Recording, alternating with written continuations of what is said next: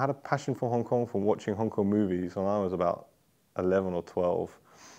Yeah, I was introduced to the films of John Woo, and from that moment onwards, you know, Chang Fat, I had a Chang Fat poster on my wall as a teenager. I don't think there was that many kids in England who did that, because they were really stories about fighting against injustice. What really drives me is this need to, you know, stand up for the little man, you know, not let the bullies win. Fight injustice. That's what these kids are doing. I admire them, and that's why I wanted to tell their story. I wanted to make a genuine Hong Kong movie.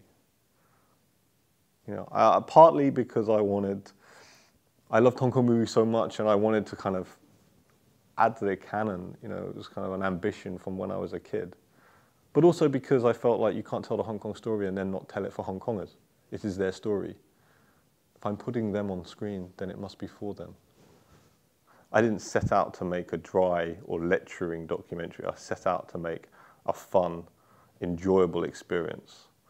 But I also hope that they come away with hope that they have this new generation, these kids who are really risking it all to make life better for everybody in Hong Kong, but also to alert them to a need to be aware that what they hold dear about the city, its culture, its personality, its soul, is under threat.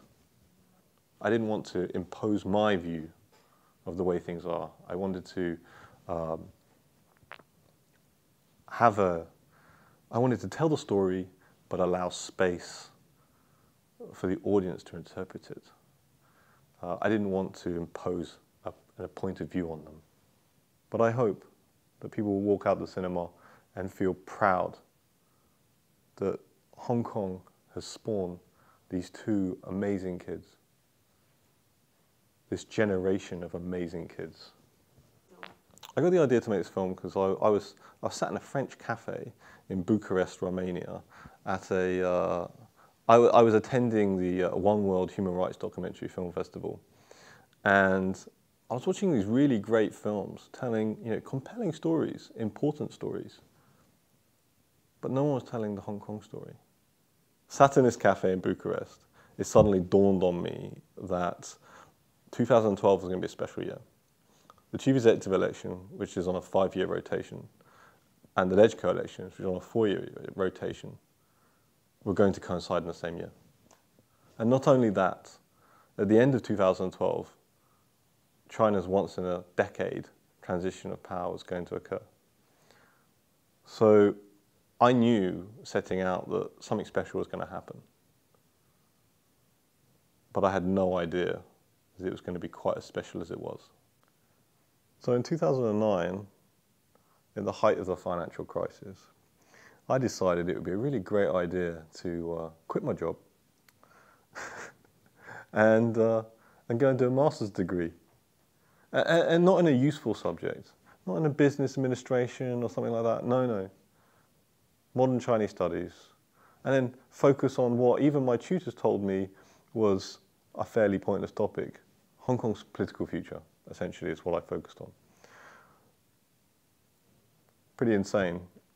But it wasn't a rash decision. It was essentially something that had been building up for a long time. I'd had a fascination with Hong Kong since I was about 12. You know, watching John Woo's films, Ringo Lam's films, you know, being a massive fan of Chang Fat.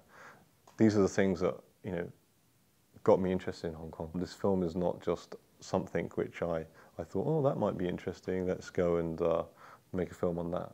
The film is kind of a product of many years of interest and care and passion for the place and the people and the culture. When we were shooting, I stayed in a subdivided flat in Sham Shui Po. But I remember staying in this flat on the 9th floor, in a building which didn't have a lift. And every day I'd lug heavy equipment up and down 9 floors. And you know, you get to the bottom and you'd realize you'd left something upstairs. And you'd be like, oh, do I really need that? do I really want to go back up 9 floors? And, you know, it sort of added to the hardship of making the film. You know, and we didn't have lots of money. You know, this film was funded by people in Hong Kong who were passionate about the topic. It wasn't. I didn't have a broadcaster or some funding organisation from the West who, you know, who'd already come in on it. So we really were up against it financially, and you know, there was some. I remember 1 month filming in Hong Kong, and you know, I only had like about £100 to my name for the month. I had to make it last the entire time. So I really got familiar with congee joints in Sham Shui Po. You know, started off on beef congee. By the end of the month, it was just plain congee because I couldn't afford the beef anymore. It was really, you know, scraping the bottom of the barrel. It was that basic. It was really financially a great strain. But you know, I can look back at that with fond memories now. At the time, I wasn't so happy. But I think, you know, it adds a layer of authenticity to the film.